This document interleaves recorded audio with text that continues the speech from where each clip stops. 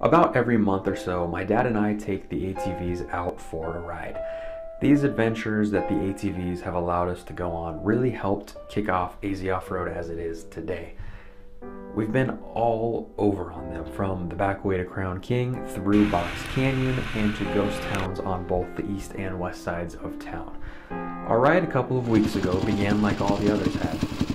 We pulled out the ATVs from the backyard, loaded them up on the trailer, strapped them down, filled up the gas cans, and picked up all of the essentials from the gas station. We then slapped on the OHV decals and headed out on the road to pick up the trail. Our destination for today was Robbins Butte Trail, just a few miles southwest of Phoenix on the outskirts of Buckeye.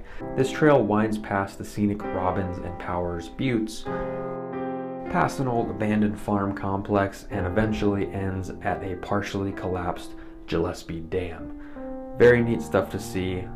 Pretty short and easy trail, and we were really looking forward to getting out and enjoying the day.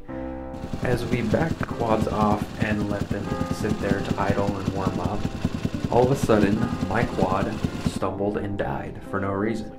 And this isn't unusual, it's done this before when it's cold, so no problem, I thought. Walked over, went to restart it, and it just kept cranking and cranking and cranking.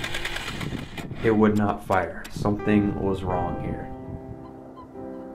So we decided to pull it apart, check for a spark, which it had plenty of.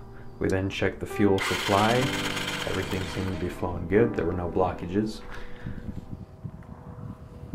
And we decided to move on to the air filter, and nothing was clogged. Something was very wrong here. No matter what we did, the quad would not fire. The starter continued to spin and sounded a little different and a little faster than normal. But at this point, we determined that the quad would not start, and with only one quad left, we wouldn't be able to complete the trail for today. So we took the one working quad for a quick spin before we were forced to load up and head right back home, which was an absolute fail for this ride.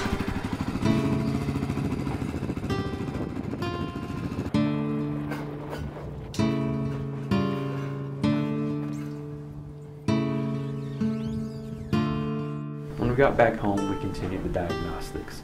We tested the quad's compression to really conclude that it was the engine that was causing issues. So we attempted to start it, and there was hardly any pressure being released out of the spark plug hole. So we switched over to a known working engine and gave it a crank, and there was tons of pressure. So that essentially confirmed that we lost compression somewhere in the quad, and it was not going to refire unless it was pulled apart and diagnosed.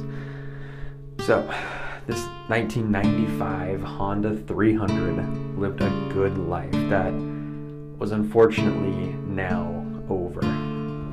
The quad has been around the block, like literally, it's been around my block many a time, making sure everything was working on it. But in all seriousness, it had been on so many adventures on the thousands of miles we have ridden across Arizona to some of the most spectacular places. The little red Honda that could now sits in the quad graveyard until we can get a borescope on it to confirm that the engine really is shot, and because it would be a lot of money to pull it apart and rebuild the engine, probably best to move on and upgrade to a new quad. Rest easy, old friend, and thank you for your service.